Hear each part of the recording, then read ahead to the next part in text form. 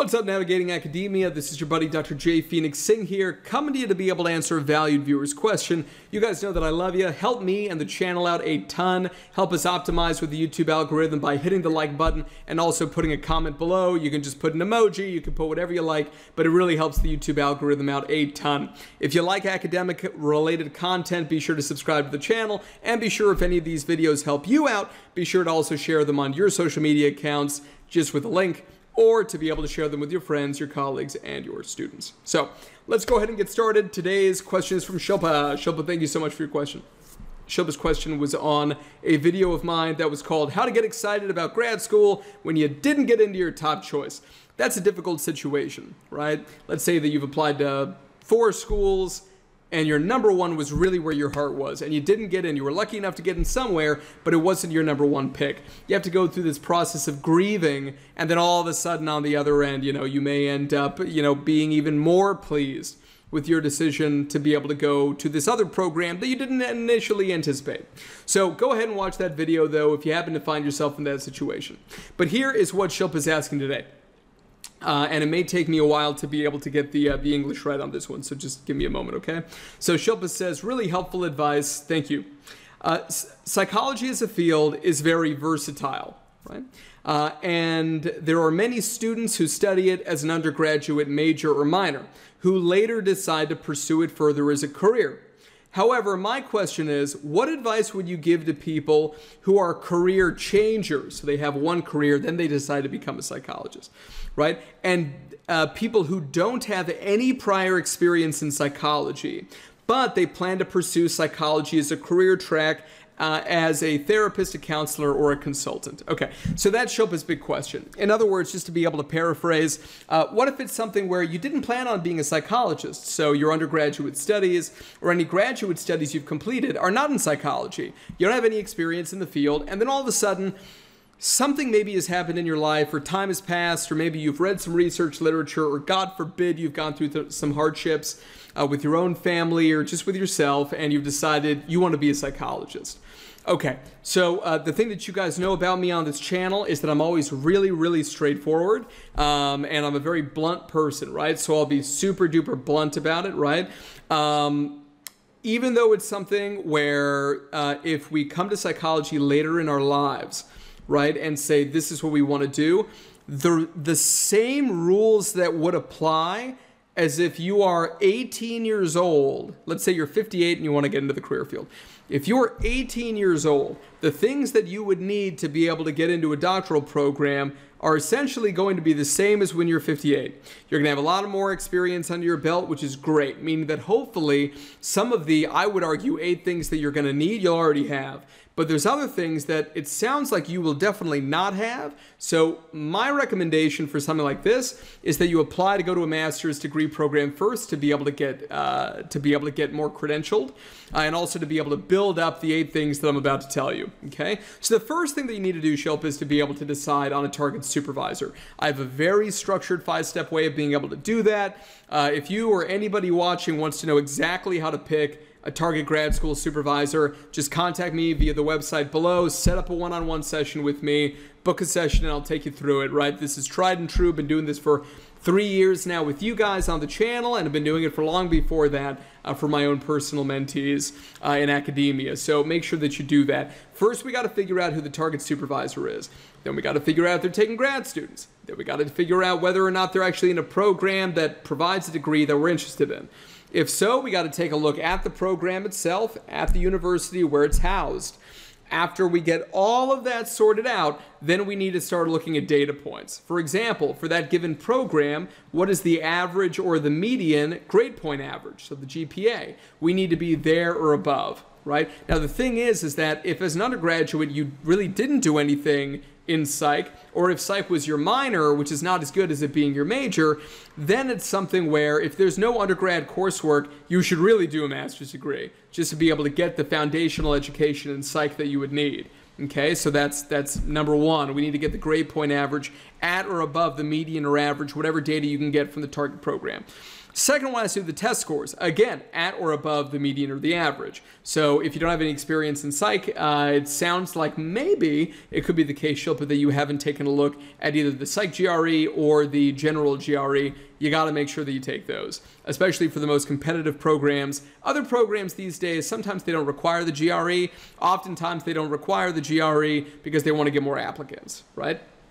So that's the next thing you should know. Yes, there are some programs who are just like, the GRE is not helping us at all. Weed out students. We don't even have enough applicants to need the GRE to be able to screen people out. And they know that more people are likely to apply to programs where the GRE is not required. And so it makes financial sense for them not to do so. And if they don't see any difference in terms of the quality of the incoming class, then there's also no reason to be able to accept the GRE. Okay? But if you have a program that has 1,000 applicants, you got to screen those people out some way, guys, right? And remember what I talked about in other videos, that GPA and GRE are two principal ways to be able to do that triaging, to be able to do that screening, okay?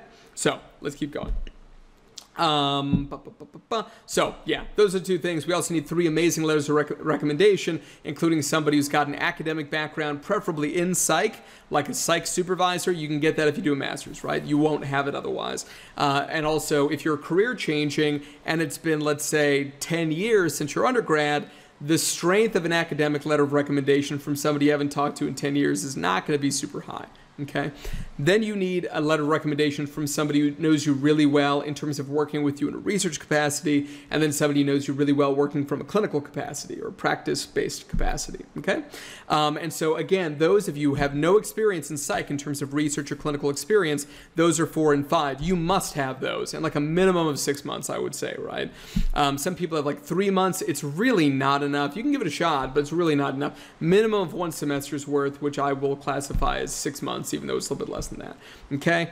The more research experience you can get, especially for clinical psych PhD programs, the better. Okay? And for PsyD programs, you know, more clinical experience.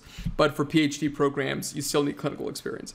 So that's what I would say. Then you need experience giving posters or paper presentations at national or international conferences that have good, reputable names. Then you need publications, at least 1. And then you also need personal connections with the target supervisor. So if you're going into all of this and you have none of those things, this is going to be an uphill battle. Just remember, I remember when my undergraduate supervisor told me this, and I wanted to curl up in a ball and just die, right? When my undergrad supervisor, who was a really blunt dude himself, and I appreciate it now, at the time I thought it was terrible, right? But he was a really blunt dude, and he told me, he says, nobody cares that you're passionate, and nobody cares that it's your dream. For everybody who's applying, this is their dream. For everybody applying, they're passionate. Everybody who's applying wants to help people. Everybody who's applying who has a life story or whatever that seems very magical and this kind of stuff, right? That makes them seem like the one person who blah, blah, blah, blah, blah, blah. And this broke my little 18-year-old heart. I still remember, guys, the conversation. I mean, I remember going and walking back. I was in Boston. I was walking across the quad, and I was just my little broken 18-year-old heart being like, but my whole life is built up to this. You know, it's all I ever wanted since I was 12 was to be a psychologist. So you have to understand that what I just said or whatever, if it's heartbreaking, I get it, right? But I also know it to be true. And to be honest with you, I would rather be upset and to know the truth than to be deluded and to just believe in a falsehood that will not get me further, right? So anyway, that's the important thing to know, though, is if you came along later in life and decided this is what you want to do, the requirements are the same, right? So it's not something where you come later and then you have to do all these special things per se. Watch other videos of mine for advanced students, for students who are kind of non-traditional, right? Because I've made a number of them now, so that's my recommendation, Shilpa, as well. But just remember that being a non-traditional student, certain things that you may not have thought about can be an uphill battle, things like implicit bias from supervisors who may be, I don't know how old you are, Shilpa, but let's say that you're in your 50s and you've got an assistant professor supervisor who's 33. You know, it could be very difficult for them to kind of say, okay, like I need to tell you what to do as my grad student, or for you to accept orders from that graduate supervisor, right? Remember that if you're working as a postdoc, it's a little bit more collegial, but you're still kind of being given a lot of active guidance. As a grad student, the one thing grad supervisors do not want is somebody who's going to come along and act like they know everything and they can tell you what to do and they're just as smart as you and all these sorts of things. It'll drive us nuts. We just don't want to deal with it. We'll just go ahead and say respectfully, we're all set. Thanks so much, though. Appreciate your time. And then we'll pass you right along. Right, and whoever does take you on as a supervisor, they're going to try to just break you down, right? Very rare. I mean, I've never heard actually of a case where somebody who's a grad student who has that attitude of like I already know everything that I'm going to do, and you need to tell me how to be able to do it, and so forth. That a grad supervisor has been like, that's exactly what I'm looking for. You just don't find that, guys, right? So it's an important thing to know because people don't talk about it. And it's the truth. So anyway, that's what I would say, though. So again, let me just make sure I didn't miss anything. What advice would you give to people who are career changers, don't have any prior experience in psychology, but plan to pursue a psych career track? Yeah, that's all my recommendations. It's basically the same pieces of recommendation or the same recommendations that I would give to somebody who is 18 years old who wants to get into this in the first place, except it may be a little bit more difficult to accept that you're starting at the bottom of the totem pole when you may have just spent 10 to 20 years in another career where now you're super well established and you know exactly what you're doing, and have to accept that now you have to go under the thumb again for half a decade. That could be a little bit difficult. Right? But again, my job is to be able to tell the truth. That's the truth of the matter. So thank you guys so much for watching. I'll catch you in the next one. Peace.